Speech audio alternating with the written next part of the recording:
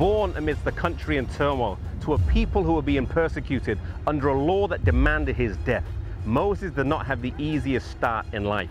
At the time of his birth, the children of Israel had been living in Egypt for almost 400 years, and the Pharaoh at that time had expanded the country considerably.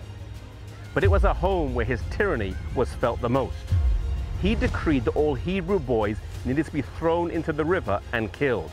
This was to prevent their continued growth and potential feared dominance.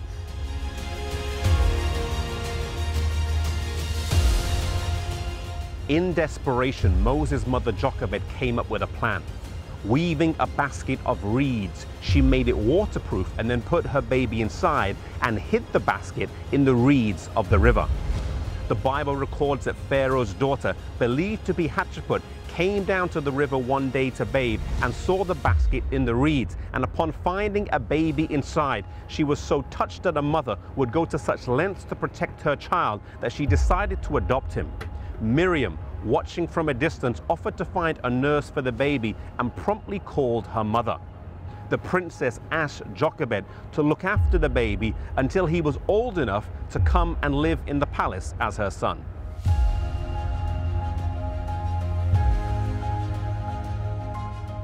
For 12 years, Jochebed filled her son's mind with the knowledge of God.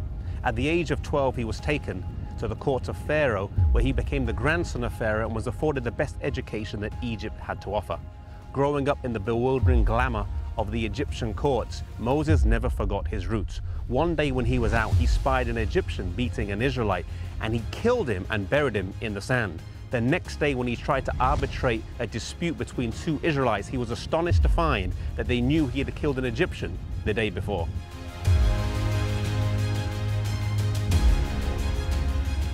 Moses now has to flee, and he heads out to the Midian desert, located in modern-day Saudi Arabia, where he tends sheep for 40 years. He gets married, has children, and one day whilst in the desert, he sees a bush burning, and he hears the voice of God calling, saying, "Moses, Moses." He instructs him to go back to Egypt, to deliver his people, to take them to Canaan. Moses is reluctant to go, but he is reassured that his brother Aaron will go with him, that the power of God will go with him, and he finally agrees to go.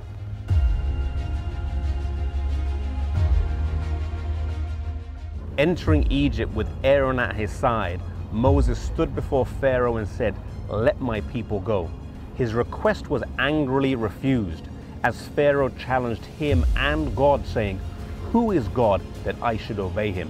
Moses and Aaron then demonstrated the power of God, using Aaron's rod, as it was miraculously turned into a snake and then back into a rod. Still, Pharaoh was unimpressed and refused to release his slaves. It was then that God began to rain down plagues on Egypt, but Pharaoh stubbornly refused to yield. As the rivers turned to blood, and frogs, lice, and flies covered the land, boils afflicted the people, and locusts and hail decimated the crops and herds, and finally darkness covered the land, yet still Pharaoh's heart hardened more decisively. Moses was a man who had a great foundation in life with his mother's education, who then learned in the courts of Pharaoh for nearly 30 years, where he was trained to lead military campaigns.